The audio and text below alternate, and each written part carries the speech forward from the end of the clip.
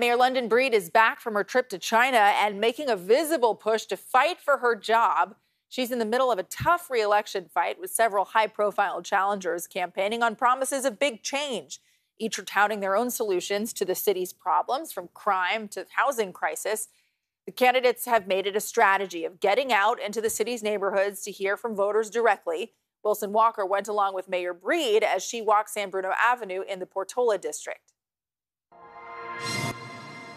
Oh my goodness, Leon, you got my grandmothers out here in the cold.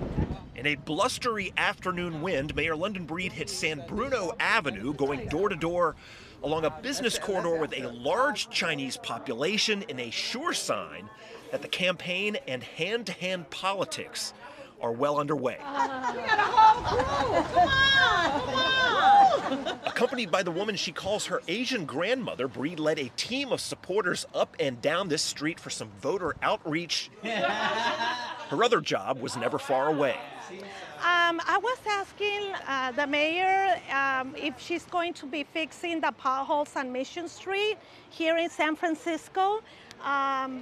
We do a lot of low riding there, and our cars are getting messed up. You said low rider, I'm up to Roberto. All right. Yeah. Sounds good. And my hope is that by being out here, I can answer questions. I can deal with people's issues and concerns. I mean, even a speed bump that still hasn't happened. Beyond the job of being mayor, Breed must also convince residents that things are getting better in San Francisco, something you do hear in the city quite a bit. However, do you feel enough people feel that way and will ultimately, in a couple months, decide to give you credit? Well, my hope is to get credit for it. And like today out here in San Bruno, I am talking to people about the various programs that we provide from the city. People are realizing that it is attributed to the work that I am doing as mayor.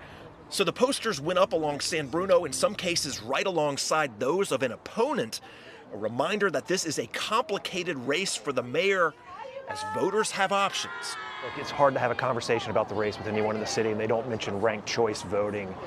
Do you have any thoughts on that? Well, my thoughts are it's important for me to run my race and to talk about all the things that I have done. And the fact is, and just to talk about safety, crime is down lower than it's been in 10 years, not including the pandemic. And even in 2024, it's continuing to trend down. So we are seeing the difference, but we also have to make sure people feel the difference. So when you hear people say it's getting better, they're starting to feel it, but we want them to feel it more consistently. And I think that's going to be a determining factor when folks go to the polls, you know, whether or not they see the consistency, and we have plenty of time to get there. Now, the mayor had made one neighborhood walkabout since her return from China, and that was in Chinatown. Probably gives you a pretty good idea of how the mayor's campaign team sees this race taking shape with just over 190 days to go until Election Day.